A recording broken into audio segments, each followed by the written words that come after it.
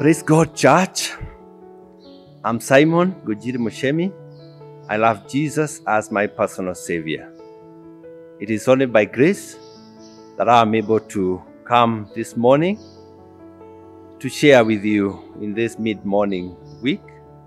I know we are going through a very difficult moment, but God is on the throne, and we have every reason to rejoice because He is so good.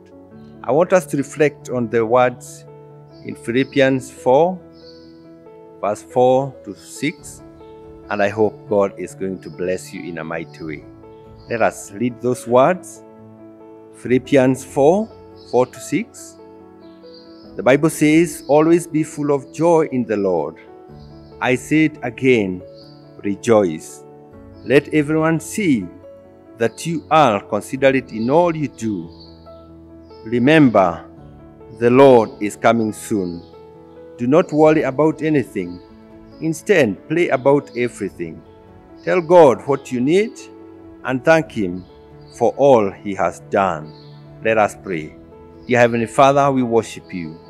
We glorify your name because you are so good. There is no other God like you.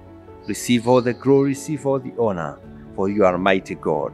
As we meditate upon your word, mighty Father, may the Holy Spirit of God help us to decipher and to understand the meaning. Thank you, dear brethren. As we have heard, these are the words of Paul to the Philippians, and he was urging them. In fact, he was commanding them to be joyful always. In other Bible verses, the Bible talks of rejoice in the Lord always. And again, I say rejoice. Bwana Yesu asifiwe. In this morning, you may ask me, why are we supposed to rejoice when we are passing through so many difficult times? But I want to tell you, my dear brethren, that we have so many reasons to rejoice in the Lord. And we don't rejoice in the Lord because we are not passing through difficult times. We do not rejoice in the Lord because we don't have difficulties, but we rejoice in the Lord because of the wonderful things He has done unto our lives. I want us to look at three things that we should focus as we become joyful in the Lord. And the first thing is that we should remember that rejoicing in the Lord doesn't mean that we don't go through depressing moments. Despite the fact that we are going through depressing moments, we have a reason to rejoice because God has promised that He will always be together with us. He will always walk together with us. In the midst of the storm, God will never leave us. God will always be there together with us. So brothers and sisters, it is not about the depressing moments. It is about our relationship with God. As long as we are related to God in a personal way, we can be able to rejoice because we will be victorious at the end of the day. The second thing that we need to realize is that joyfulness, as Paul is telling the people of Philippians, it's an obedience. It's a command. And so, brothers and sisters, we do need to fulfill the commandment that we need to be joyful despite the challenges that we are going through. We need to have that contentment and joy in the Lord because we believe and we have faith that at the end of the day, God is going to come to our rescue. It doesn't matter the challenges. It doesn't matter whether you have sicknesses. It doesn't matter whether you don't have anything to eat today.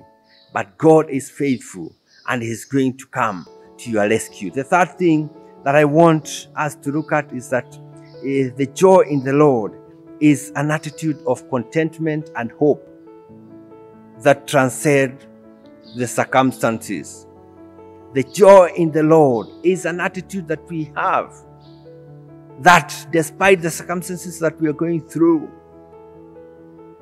we have hope, we have faith that our God is able. Our God is able to do exceedingly more.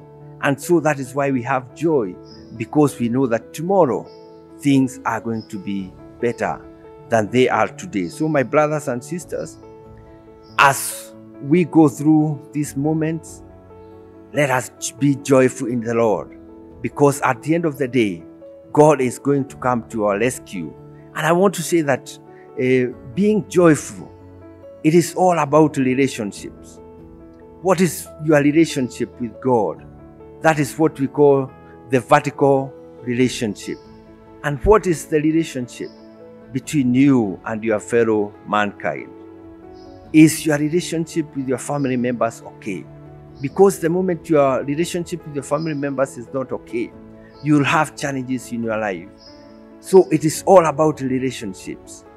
What is your relationship with your God? If your relationship with your God is good, then you will be able to be joyful in the Lord, because at the end of the day, you know that God is going to come to your rescue. It doesn't matter the storm, God will be there together with you. So brothers and sisters, as I conclude, I want to say, let us have joy in the Lord. As Paul is telling the Philippians, be joyful in the Lord. And I say again, let us be joyful in the Lord.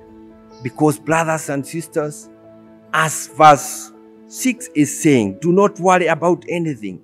Instead, pray about everything. Because when you give your petitions to God, our God is able, and He will be able to come to your rescue. Let us pray. Dear Heavenly Father, we come before you this morning once more.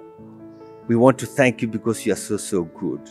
Receive all the glory, receive all the honor. Thank you for your goodness. Thank you for your mercies.